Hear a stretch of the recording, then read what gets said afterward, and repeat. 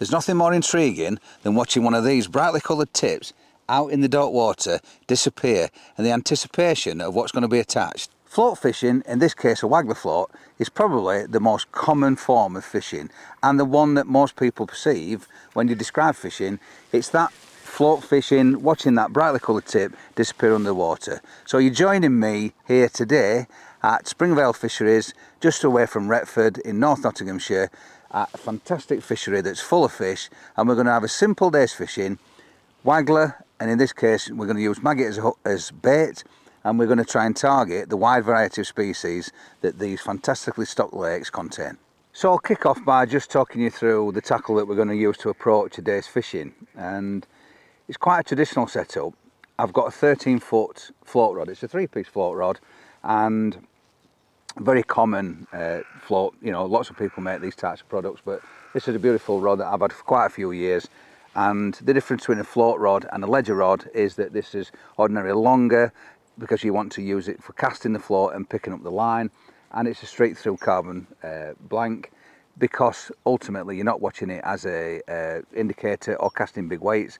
It's for use for light weights for floats, and therefore you need an action that suits it. But traditional 13 foot, there's some great 12 and 11 foot models on the market these days, but I've gone for my traditional style.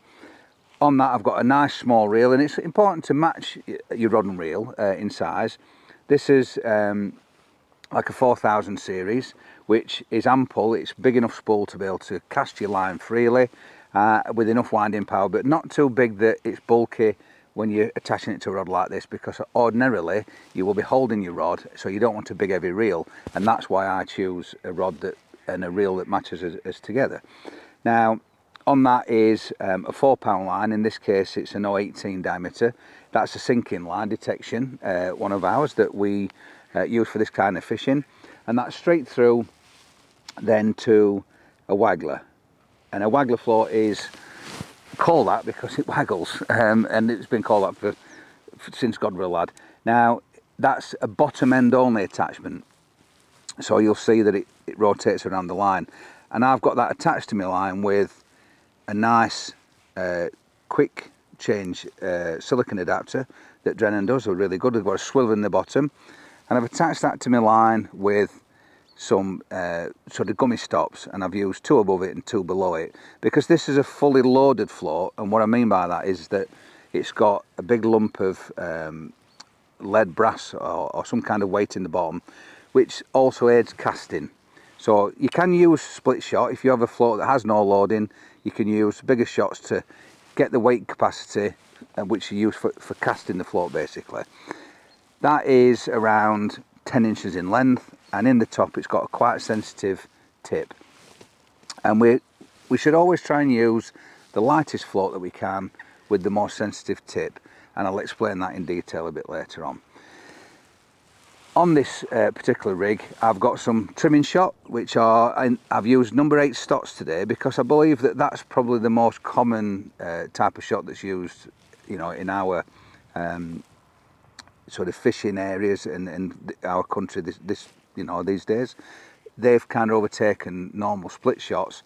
If you prefer split shots, you know, it's something I do like, but I've used that just to kind of align us with what I expect you, the viewers, to be using. They're dead easy because they've got a nice easy big slot in them, that means you can attach it to the line. And then further down the line I've got 1, 2, 3, 4 of those number 8s as well. And I've used number 8s because, as I said, they're big enough to be able to use, and you can see them register as you're watching your floats. You can use smaller shots, you can use bigger shots, but I've just used that for this purposes, because I think that'll allow me to get a nice slow enough fall, or I can bulk them together to create a bulk rig, which we'll talk about, you know, as we go through it. And then attached to that I've got a 10-inch hook length, and I've started off on a nice small 16 barbless hook, because we're probably going to be fishing maggots today, and that catches everything. And it's a simple setup, and we're going to talk you through how we use it, how we feed those maggots, and we're going to read the swim and explain things as we go and talk you through our day session. So one of the first jobs when you're float fishing is to plumb the depth. Now it's important to understand how deep the area is that you're fishing, because I think that regardless of whether you're fishing on the bottom or on the top, you need to know exactly where the fish are in relation to that. So when you're feeding and fish are coming up in the water, you can understand it. And then if they seem to sort of go down, and if you're feeding in a way that pushes them towards the bottom, then you know how deep you need to be to get down there. So what we do is we plumb the depth, find out what the depth is, and then mark it on our rod, and then at least we've got a point of reference as we go through. Now, plumbing the depth with a waggler isn't always that easy, especially if you're fishing a little bit further out. And the most common way to plumb the depth is obviously with a plummet. This one is 15 grams, which I think is actually a little bit heavy for waggler fishing, although we can use it. But there are other ways of doing it. You can either just clip a big split shot onto your line. You can put a pellet band inside a split shot and then hook the rubber band if you want it to be safe, or you can get yourself a tiny little plummet that you can cast. But just to show you with this particular one, I'll just give you some idea how we can do it, which is I'm going to underhand it because we're not fishing too far, and we're just flicking that out there like that. And what we're looking for is the fact that the float is actually, I can still see the float, so the plummet, the weight of the plummet has not pulled the float under the surface. Now, I've been here before, so I've got a rough idea how deep this place is, and it's roughly, that's about 5 foot maybe.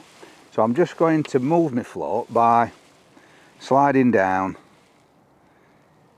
my shots, the couple of shots that I use for trimming the float to get the balance right, and then I'm just putting those rubber stops, and they're brilliant because they slide on the line, they don't damage your line, and it just allows you to move your float with ease. When you're using split shots, when you've got a non-loaded float, it's, you know, you have to be a bit careful with the shots because sometimes they can just damage the line, and you don't really want that. So I'm just flicking that plummet out there again, and that immediately was just pulling my float down, but it's just popped back up, and it's barely, in fact, there it is, look, so we're almost near the depth. So just to be sure, because I did get a sight of that float, I'm going to put it down another few inches, and you can just keep repeating this process until you get an exact, you get the exact depth, because you know exactly where the float is sitting in relation to the bottom. Your plummet's pulling your float underneath, and away you go. There it is. It's dead easy because that's only about 4 or 5 rod lengths out. Yeah, and that's definitely pulled my float under. So that's the depth. And what I'm now going to do is mark that off against my rod so that I've got a reference, and that in my mind is a couple of inches shallower. So we just remember that for when we start marking it up. There's a hook keeper just underneath the rod handle here, which makes it nice and easy just to hang my hook on it. And then what I'll do is just put my rod down, and remember that with a waggler, of course, it's a float that's sitting up like that. So I fold it back against the rod, and I'm just going to take a marker. I'm just going to mark on my rod the tip of the float, because I know for a fact that was sort of bang depth. And then I'm just going to push my float up, my stoppers up and my shots, so that I know I've got a float length, because that's where I'm starting, a float length of line on the bottom. And the reason why I do that is because when I'm starting to fish, I don't know what we're going to catch. We're going to lose feet on bait, and I always like to start on the bottom. If the fish come up in the water, I can shallow that up. But ordinarily, when you're fishing through the water, you don't always fish shallow.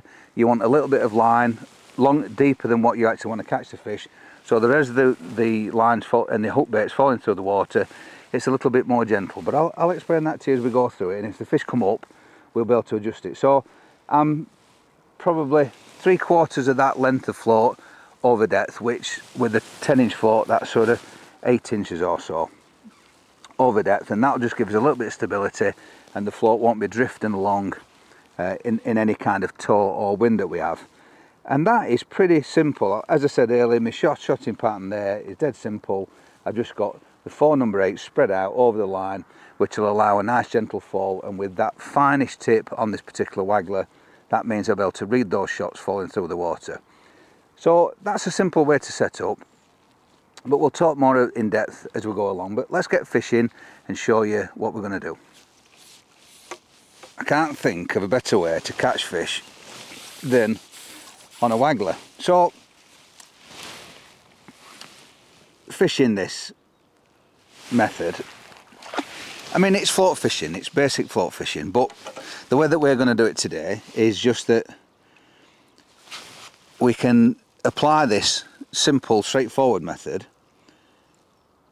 to most venues, especially still waters.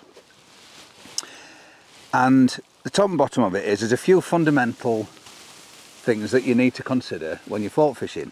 Now, I'm fishing that a little way out, 4 or 5 rods, but I would say to you, rule number 1 is make sure that you can feed where you want to fish. Now, today we've not got a lot of wind, and when you're float fishing, wind is a massive impact in as much as you've got a lot of line between you and your float, which can be affected by the wind. So it's really important that you can reach the spot that you want to fish, you can reach it with your float, and you can reach it with your bait. Don't overstretch yourself, really important thing to think about. And I'm just loose feeding a pouch of maggots to start us off with, because I think that, look at that, absolutely solid we fish this place, which is why we've chose it, so we can show you how these different things apply to this method. And just start off nice and simple by loose feeding some maggots, and you can do the same thing with other baits like casters, or you can use pellets. A lot of commercial fisheries these days respond to pellets, which should be for carp and stuff. But it's one of the cooler months, and it's a great time to catch what we call silverfish, which is bream, roach, ide, chub, skimmers, hopefully an odd tench, maybe a crucian, but generally all types of what, like I said, we call them silverfish. So rule number 1, make sure that you can reach your bait with your catapult or by hand if you're feeding by hand, and then also make sure you can reach with your float. Don't overstretch yourself. And because we're fishing a little bit further out, it's one of the main reasons why I've chose this sinking line, because we've got a bit of a wind coming across us here. So if you were pleasure fishing, you might choose to fish with the wind off your back, but for purposes of explaining the effects of wind, we've sat with it across us today so we can show you. And each cast I'm just going to feed a good generous pouch of maggots, because we know there's so many, well, I didn't realise there were this many fish in it, but there's a lot of fish in here, so we need to make sure that we've put enough bait in to feed what I call the peripheral fish, the fish that are taking the bait, snatching it, small fish, fish taking it on the drop. And what I mean by that is, on the drop is as the bait's falling through the water. That's another skimmer, look. And allow enough of those maggots, casters, or whatever it is that you're feeding to fall through the water and reach the bottom. Because catching fish mid-water is great, but it's not always as easy as catching them on bottom. If you can get your fish to go down onto the bottom, it's a bit more effective. Bites are easier to hit, you get less missed bites, you get less false bites. By that I mean line bites, where the fish are thrashing around up in the water chasing those loose offerings and giving you line indications, i.e. false bites or liners as we like to call them. So the idea is that you feed enough maggots or your chosen bait to make sure that you're feeding all the elements of the fish that might be in your swim. So a few for the little ones, a few for falling through, and a few to reach the bottom, so that we're covering all our bases, which ultimately leads to being able to get your bait to fall through the water, and which is what it's actually doing now. I've just cast in you'll notice that as it hits the water, I put my rod tip under the water, retrieve the line at quite a sort of fast pace, and the idea of that is that, oh, I bumped that fish. The idea of that is that it sinks the line, so it just breaks the surface tension of the water and allows the line to cut through and just sink nicely. Which the effect of that is that, and it's probably really important, the thing that most people overlook when they're telling you, oh, you must sink your line, the reason is because you've got a lot of line between you and the float, and what happens is that side wind will grab that line, and of course what you finish up with is a big bow in your line, and the wind will grab the line and push it, and it'll drag it down the lake, creating a big bow, which then what happens is, there's loads of bites here, someone just said I got that already. What happens then is that line gathers pace in the wind, and it pulls your float off track, and it pulls it away from the baited area, but more importantly it starts to drag your hook bait along with it, which creates an unnatural presentation of your bait. So we're loose feeding our, in this case, maggots, and they're falling through the water at the sort of flow of the water, which in this case is slightly to the right, but so they're more or less going down vertically. And then if you can imagine, you've got the wind grabbing your line, pulling it off, in this case to the left, which means your float's getting dragged along, and your maggot or your hook bait is getting dragged along the bottom, or even worse, as it's falling through mid-water, and it would be so natural to the fish, and they just won't take that bait, and that were a missed bite. So we've gone quick couple of fish, and then we've missed a few bites. So what I'm actually going to do, which is something that you can try, is feed before you cast. And that swim just went a little bit quiet then for a couple of casts, and I presumed it'd be a carp, and that one just took that hook bait as it hit the surface. So obviously that's a shallow feeding fish, which is quite interesting because it's cold, but yet there's still a bit of colour in the water, so they'll have the confidence to feed. And of course we're loose feeding maggots, which can sort of encourage the fish to come up in the air. And the reason why that were a fierce bite and a fierce take is because it's a chub. And that's the beauty of maggots, they catch everything, including stunning fish like that chub there, look. And they love to surface feed, and that is hooked right in the edge of the mouth. Single maggot, cracking fish. And the swimmer just gone quiet, and I'm sure it's not that particular fish that caused that. I felt like it might have been a carp. And understanding what's happening in your swim is quite important. Because I've had that chub, I'm just going to feed before I cast this time, which can be a devastating way of catching fish, because what actually happens is that your maggots are sinking through the swim, and I'm now casting over the top of it, and as I rewind and sink my line, it means that the float is going to disappear, and that were an immediate bite, which I sadly missed.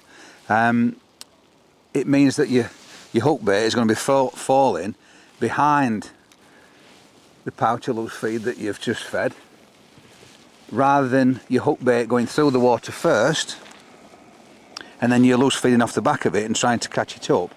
If the fish are on the bottom, then it doesn't always matter if you feed before or feed after.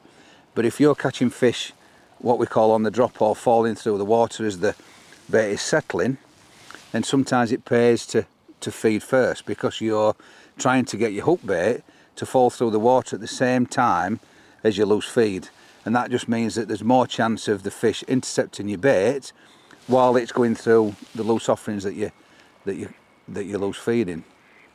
So sometimes mixing that up can be quite important.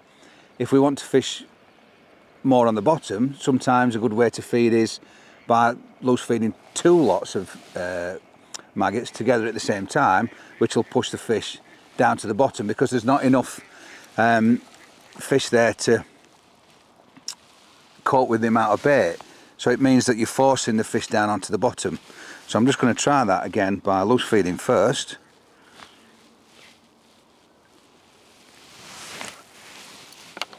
Before we cast, loose feed and then just cast over the top, slightly just past it, and then draw the float back into the bait, and then that'll mean that the maggots are settling. They'll be 2 or 3 foot down by the time you've cast your rig in, and then it falls through, because of course we have to have a few shots on the line so we can watch the float settle, and as those shots fall through the water, you'll see your float slowly sinking and settling down to the desired amount. Now of course that all depends on how far you're fishing and how good your eyesight is. Make sure you can see your float. Don't try and fish with your float too dotted close to the water so you can't see it. It's very important that you can see your float and read your float and understand what's happening. That looked like it lifted up. Because then you can read whereabouts in the water the fish are intercepting your bait. If you're looking at them 4 number 8 stots for instance, as they're falling through, and you can see when the float first lands, there's more float showing because the weight of those shots down your line is not registering on the float. And if you get to the point where your float's not settling at the speed it should do, you know that something's probably intercepted your bait high up in the water, or shallow as we say it, and you can strike at that because it means that there's one holding the bait up and it's actually stopping the shots from settling. But by reading those 4 shots, if your float settles right down to the desired amount where you've set it, because of course that all depends on how much shot you put on, then you know that your hook bait's got to the bottom. And that is a great example of that. That actually was just as the last shot settled, and of course there's almost 12 inches between my bottom shot and the hook, because of course it's a 10-inch hook length, and then you've got the 2 loops that I've used to attach it, so that's about 12 inches between my bottom shot and the hook. So that last 12 inches is quite an important time for when you're most likely to get your bite, because your bait is almost near the bottom, and I always think that fish don't sit right on the bottom, they sit just off the bottom, because obviously they're swimming, they're suspended, and that sort of last foot is the killing zone. And if you can get your fish to go down, that is the place where you'll catch them ordinarily most often. So you watch your first shot, second shot, third shot, your float sinks nicely, and then that last little bit and it'll just carry on going.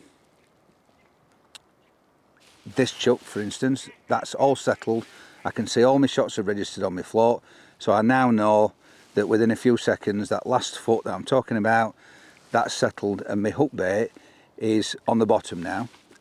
So you can read what's happening, and because we've got that extra to 8 inches over depth, I know that I've got a nice stationary bait which hopefully encourages to catch bigger fish, especially when it's cooler, the weather's cooler like this. If you were fishing in the summer, the chances are that the fish would be high up in the water. You might want to fish in the shallower parts of your swim, you know, further up in the water, and you can fish your float at mid-depth or even less than that, especially on some of the modern styles of float fishing like pellet waggler, where you're basically casting on a regular basis hoping that the fish are intercepting your bait right up near the surface. But in this case it's cooler, the fish are more likely to be closer to the bottom,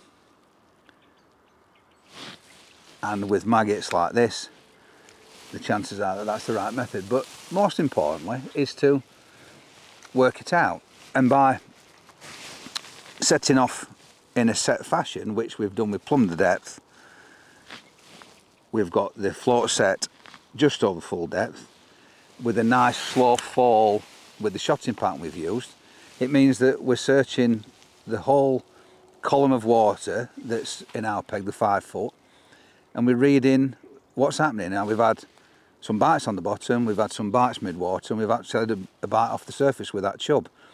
So I think this sort of traditional spread shot pattern is probably the right way to fish, to start off to fish, because it's given us the options of catching at all the different levels in this peg. Choosing the right float to fish with is probably quite an important part of this style of fishing, because of course we're on a still water, and ordinarily still waters lend themselves to what's called a waggler. Now that's a broad term, because a waggler is any float that's attached at the bottom and named so because I mentioned earlier it waggles around. Now the bottom end fixing, more often than not, is used on still waters because it allows the line to go subsurface. So ordinarily you're going to be casting in like we're doing, sinking the line, and you want your line to be underneath the water so it's not affected by wind or tow. So these are 3 examples of wagglers. This one is a bodied waggler, which you might see in your tackle shop, and that's called a body waggler because it's got this big lump of balsa at the bottom. It's made from peacock, in this one in particular, and it's got this balsa body, which the reason for that body is that it adds weight carrying capacity. So the same float without a body might take 3 grams of loading. This one will take 6 because it's got this extra body that's buoyant and will add buoyancy, and you need to add extra weight. Ideal if you want to chuck a lot further, or if you want to have lots of lead, sort of extra weight down the line, if you want to fish in deep water, or whether you want to get your bait to the bottom quickly. And that just allows that extra capacity so you can lock it off with some shots, or you can sort of put the load in further down. Next one is a straight waggler.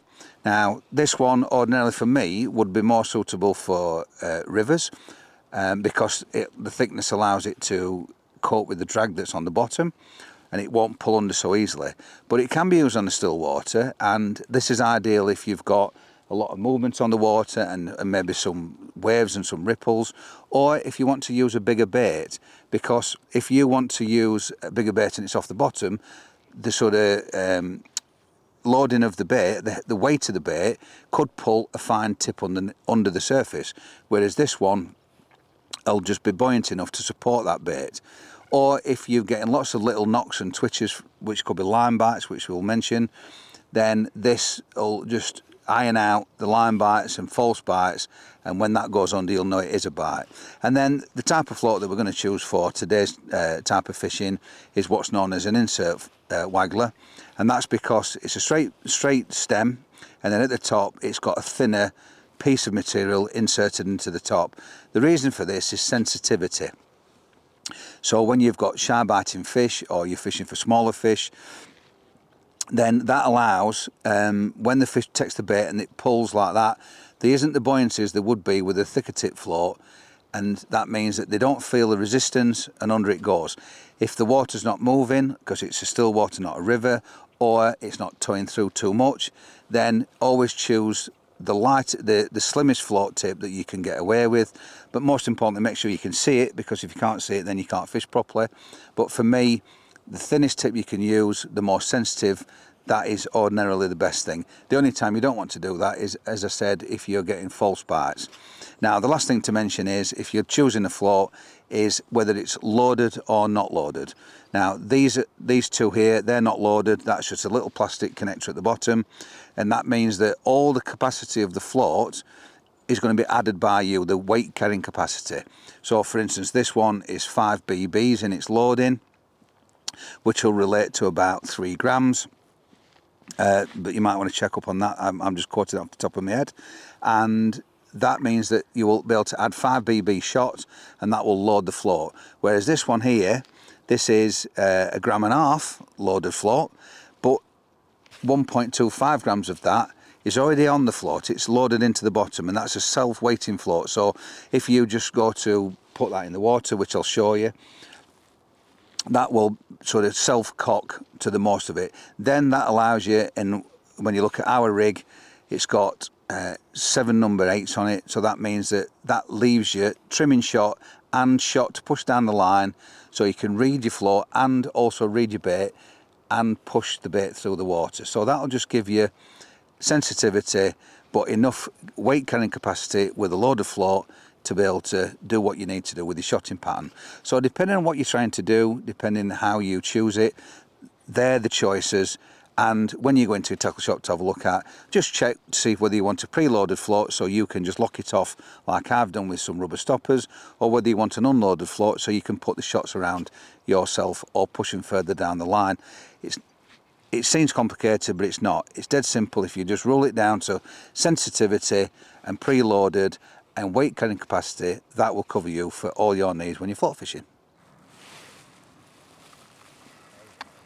Now that bite were quite a long time coming, so that's clearly on the bottom. Now that's why it's really important to sink your line, especially if you're waiting for bites, because that means that your line between your rod tip and your float is under the surface and it's not been affected, like I mentioned earlier, by the crosswind, which also means that your float's going to stay stationary over the top of your bait. If that float is moving on a still water where the water's not particularly moving, then I'm afraid your bait's going to look unnatural. So line choice is really important depending on how you're trying to fish. So for instance, if you were pellet waggler fishing, you might consider using a floating line because you were fishing on the surface. You don't want it to sink, so you can pick it up quite quickly. But in the case of the last cast, where we're waiting for the bait to get to the bottom and it's sat there and we're waiting for a bite, you don't want any effect from the outside elements. So you need to get that line underneath the surface like we're doing by casting past our target baited area, and then, as I mentioned earlier, dipping the rod under the water and winding it back through. So line choice is a massive part of deciding how you think you're going to be fishing. Now I know it's not always possible to predict how you're going to fish, but experience as you do more fishing or you do more float fishing, that will start to build for you and you'll understand, right, I'm probably going to be fishing on the bottom. It's cold weather, we're fishing for silverfish like skimmers, like the last 2 fish we've had. So ordinarily I'm going to be fishing on the bottom, and for that choice you want a good sinking line. And then line diameter or breaking strain, depend, you know, some people choose their line by diameter and some choose it by breaking strain, but both of those measures are equally important and have their own place in your decisions. And for me, obviously quite clear, the thinner the line, the lighter the breaking strain, but you might choose them for very different reasons, and it will affect how you fish in what you choose. So for this type of fishing, for me, you want quite a thin line. I've chosen an 018, which the knot strength of this particular line, the knot strength is 4 pounds. The linear strength is more than that, and so you've got to make that choice as well. But the reason why I want a thin line is because I want to fish with the lightest float I can. And the thinner the line, the lighter the float that you can use, because you haven't got the resistance from the line when you're casting. It's not dragging on your reel, dragging through your rings on your rod. So it means you can use a 2 gram, whereas if, for instance, I wanted to use a 6 pound line, I'd probably have to use a 3 gram float to be able to cast the same distance because of the drag. So just consider that and try and match it up where you can. I mean, if you were fishing close in the edge and you were loose feeding bait, you know, sort of just here, you could use a thicker line. You could use a 6 pound or an 8 pound, which would be 0.23 diameter or 0.26 diameter. If you were fishing for carp or big fish and you wanted to use a thicker line, a heavier line, for that reason, for breaking strain, then all that would mean is you would have to up the size of your float to be able to cast it, because you can't cast light floats on thick heavy line because it just doesn't flow off the reel in the same way that a thin line does. So think about your choices, use your experience as you build it up over the time when you're float fishing, and you'll learn that it goes hand in hand. So the lighter the line, the lighter the float you can use. But you have to consider the quarry of fish that you're targeting. But when it comes into, you know, sort of the colder months especially, you'll be surprised what you can get away with in diameters for the size of the fish that you can catch. You don't always have to use a massive, you know, heavy line to catch big fish when the fish are slowed down, they're a little bit more lethargic.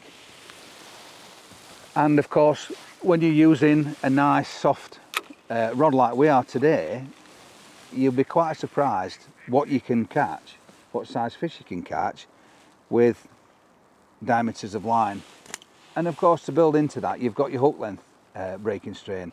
Now I'm using quite a light one because I know we're fishing for silverfish and I want to maximise the amount of bites that I'm going to get. So I've actually got an 010 diameter line on here. So ultimately my 018 main line is far stronger. It's almost double the thickness, of course, of my hook length. So any kind of sort of weak link is going to be around the hook length, which I know with the rod I've got, it'll handle this kind of hook length quite well. But if you're using a, you know, a thicker hook length, always try and just put your main line one grade above that, just to give yourself the weak link option. And that were a lovely bite because that just settled on the bottom. I mean, it's sitting absolutely fantastic, that float is, and there's plenty of bites. And there's a few fish sort of milling around. I get an odd indication. We've had a couple of bites as the hook's fallen through the water.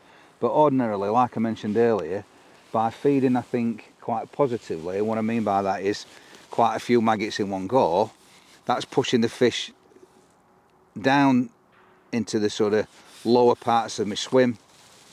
That's a cracking skimmer.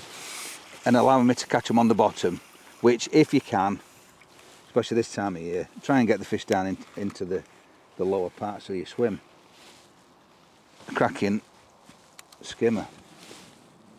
If you want to try and bring the fish further up in the higher levels of water in your swim, then the way to do that would be to actually feed less maggots or less bait more often.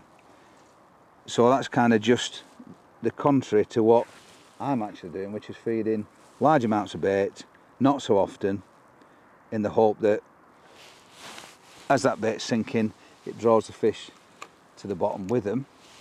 If you want to pull them up in the water, feed probably a quarter of the amount that I'm feeding, but feed them twice as often, 3 times often as 4 times often. You can even get down to feeding half a dozen maggots and flicking them in and constantly trying to bring, because there's less of them, that'll bring the fish up in the columns of water, that would about on the drop, and bring them close to the surface. But in my experience, it makes them harder to catch. So stack the odds in your favour by getting them fish further down in the water, which will result in less false bites, less missed bites, and more fish landed.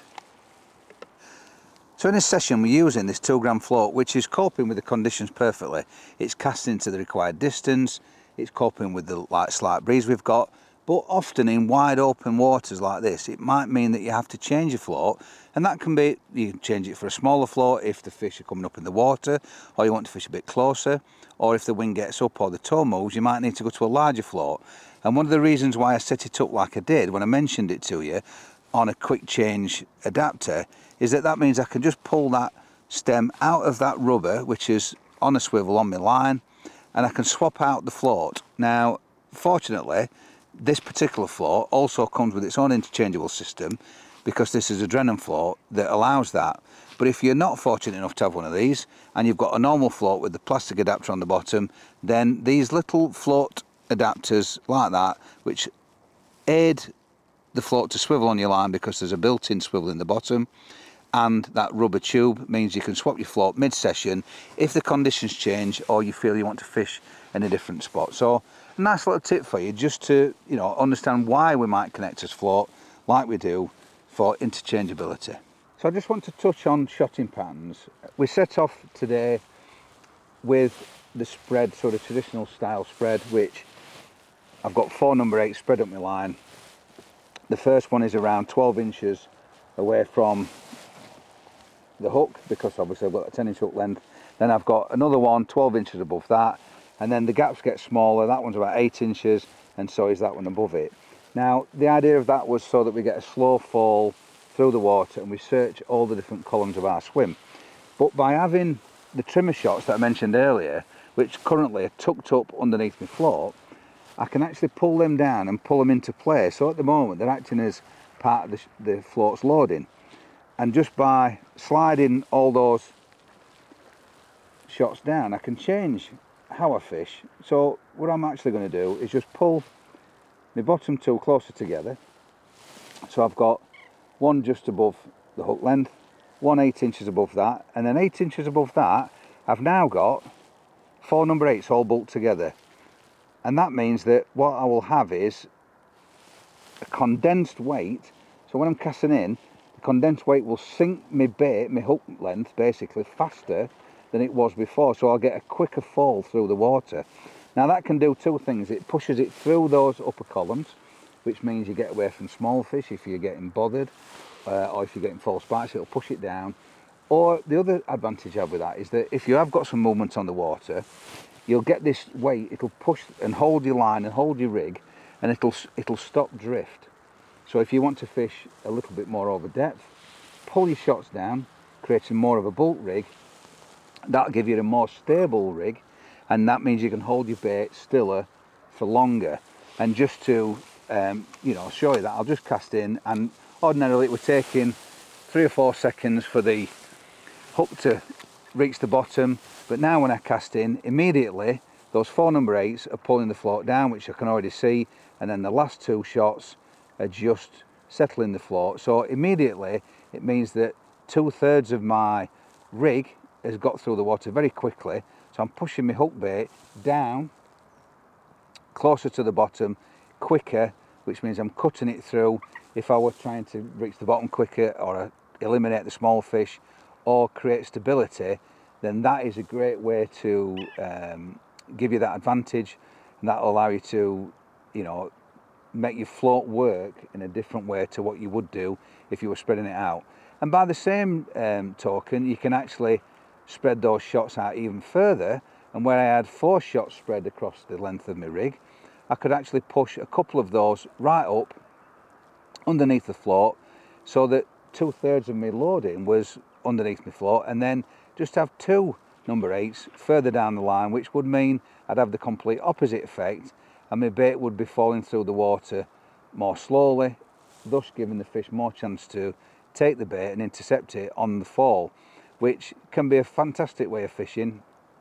As I mentioned earlier, when you're loose feeding, if you just want to put a few less in, then you'll encourage the fish to come up in the surf, upper layers of the water, and you can catch them by allowing your bait to be suspended for longer up in those upper areas, so increasing the chances of catching shallow, which you can do. But as I said, I personally like to try and get the fish further down towards the bottom. I find that you're more in control and it results in more fish. Now, as it happens, I've cast that out and that's not gone straight away, so maybe that is not the right way to fish today, and having it falling through slower just gives that sometimes the fish more chance to grab the bait. And remember that you don't always see immediately when a fish is taking your bait, and sometimes that little, like sort of last 1.5 to 2 foot where it's 1 number 8 is interacting with your float and it's pulling it down, the fish might have intercepted it, and before it moves off you can be a few seconds before you've seen it. And that's the advantage of fishing in a lighter way with a more delicate rig, is that it just allows the fish a little bit more slack to take your bait. You don't always have to have everything nailed down and strike at every single movement. Give the fish more chance to grab your bait, and that'll increase your bites. So most important thing is to move and change and swap about and have that in your armoury for when you are fishing, and that means you've got more versatility in your rig, and that means you'll catch fish more often on different days as conditions change. So we've been catching skimmers, eyed, we've had chub, we've had roach, and it's been quite sort of hectic. Plenty of bites, lots of bites on the drop, And then for the last 2 or 3 casts, I actually didn't even have a bite. And you know, you start to wonder what, if your feeding pattern's wrong, if the fish have moved, if you need to change something. And then lo and behold, I think I found the reason why the swim went slightly quiet. Because I've just cast in and there's the bait at the bottom, a real positive bite, and now I'm attached to one of the resident carp in this venue, which has decided that it wants to go the opposite way to I want it to go, and off it goes up the lake.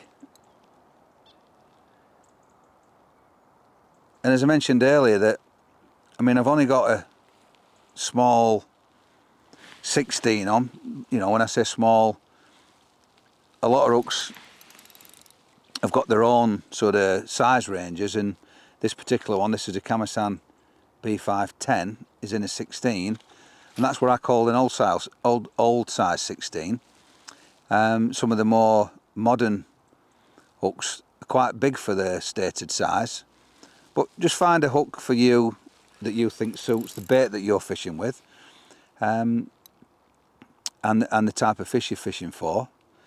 This one's been perfect for me today. I think single maggot, sometimes you can get away with a lot smaller hook than you think. And as I said, that's tied to an 0.10 diameter line. And because of the nature of the rod, which is quite forgiving,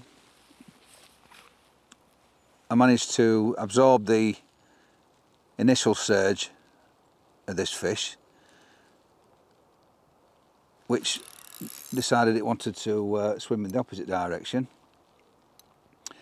And it's surprising what you can actually get out. Now, if you were coming to a venue like this in warmer weather, then I think, you know, it wouldn't make any sense to fish with the diameter line and the size hook that I've actually got on today. You'd want to increase the diameter and the breaking strain.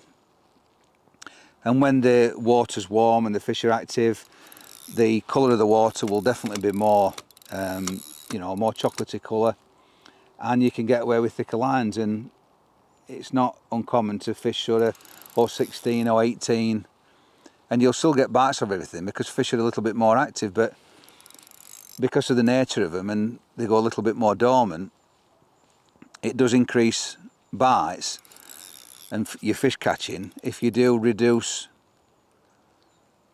diameters and hook sizes as the water cools down.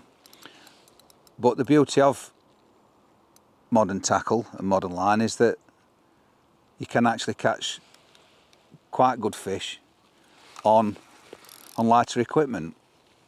So, you know, I think a lot of people do get confused with, well, if I'm catching 8-pound carp, do I need an 8-pound line? Well, no, you don't.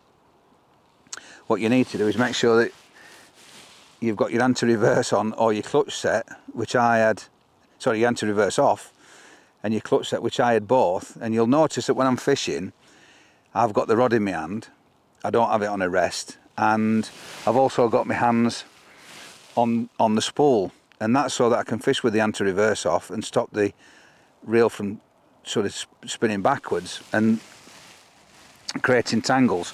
But what it does give me the advantage of is if I do get a fish that wants to pull away from me quickly, I can allow it to take some line and I can backwind and let the fish run accordingly. And sure enough, that means I can land big fish on light tackle